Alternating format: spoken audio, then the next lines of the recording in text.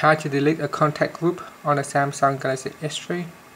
So if you have previously created a number of groups in the contacts app and now you want to remove it, simply go to the phone icon, then tap on contacts, now tap on groups, and then